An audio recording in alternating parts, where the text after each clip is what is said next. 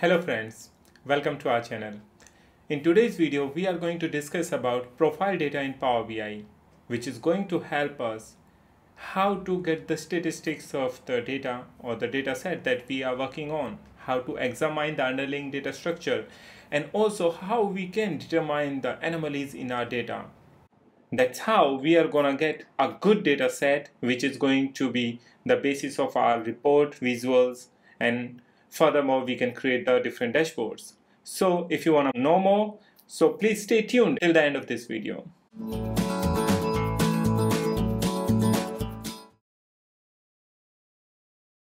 What is data profiling?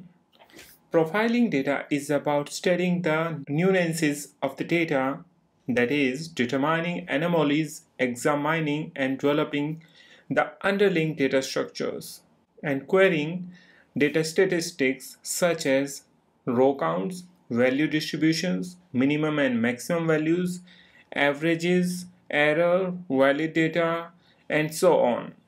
Now the second question arises, why is it important?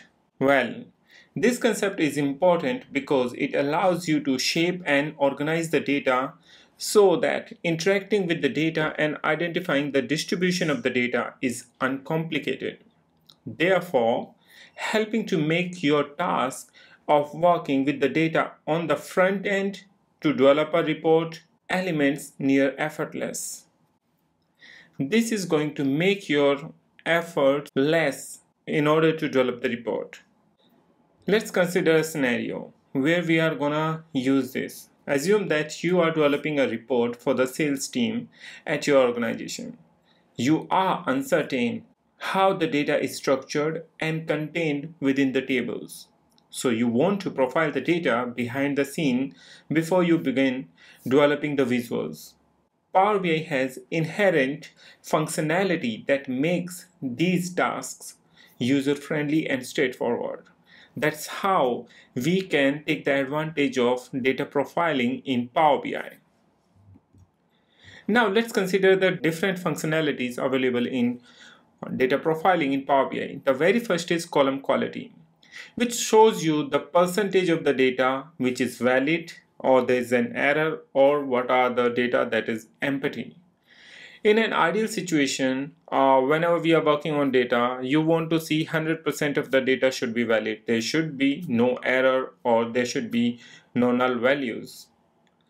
You should remember that by default, Power BI query examines the first 1000 rows of the data. But if you want to change it, you can change it from the status bar and select column profiling based on the entire data set. Now, the second thing comes the column distribution, which is going to show us how the data has been distributed. That means how many are the distinct values or how many are the unique values within our data set or the table for which we are doing the data profiling. Here, it's worth to note that distinct values are all values in a column, including duplicates and null values, while unique values do not include duplicates or null values.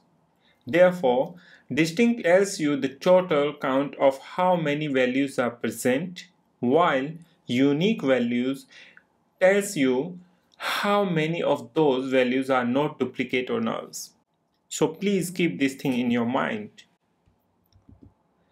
Now, let's come to the column profile. Column profile gives you more in-depth look in the statistics within the column. That means whenever we have to see mean, max value, valid, invalid, or we are going to see the average if we have statistics columns in our data set, then this column provides you several different values, even including the count. For example, if your original database had 100 rows, you could use this row count to verify the 100 rows were, in fact, imported correctly. Additionally, this row count will show you how many rows that Power BI has deemed as being outliers and therefore errors, empty rows and strings, and the mean and max value or the average value, which will tell you the smallest and the largest value in a column, mean and max, while the average would tell you the mean value of the column. So that's how it's very important. Now let's head over to the real report and see how this works. Over here you can see I have a sales report. In this sales report, if I'll go transform data tab, what you have to do, you have to come from home tab to the view tab, and there you can select these different options where you will see column distribution, column profile and column quality. I'm ignoring right now the monospaced and the show white space. Show white space is gonna show you the white spaces and new line characters, while the monospaced is gonna display preview content using a monospaced font. Let's do this one by one. Very first we are gonna check the column quality over here, and you can see each and every column over here are showing you three different options. One is valid, error and empty. As I discussed earlier, our column quality should be 100% valid, and in this scenario you will see my all columns have 100% column quality. There is no error or empty data. So that's how it should be ideally, and if it is not, if there are empty values, you maybe want to replace those empty values with the average of the column or some other technique that you have to find out yourself, or you want to remove them. Same for the error. You can find out the reason of the error. So if you want to resolve the error, you can do that, or you can also filter it out. Now we'll check secondly the column distribution. As I told you, column distribution is gonna give you the distinct and the unique values.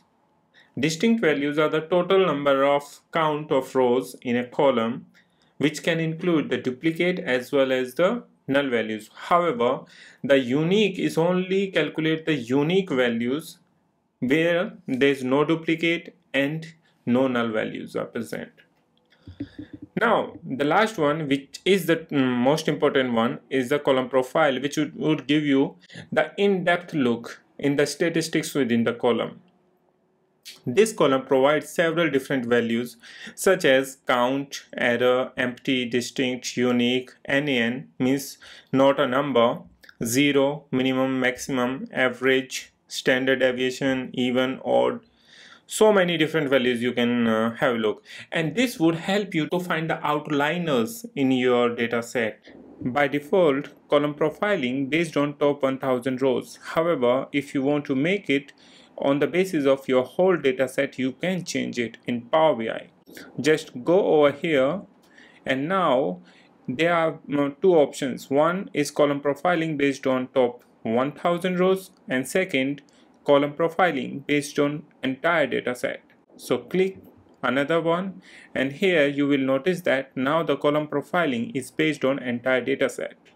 After that, you can uncheck those so that you have your normal view in the Power Query editor, and you go into the file and close and apply. That's the only last thing you need to do after doing all the transformation of the data, validating the data, checking whether it's good or bad data, and then you can start building your Power BI visuals.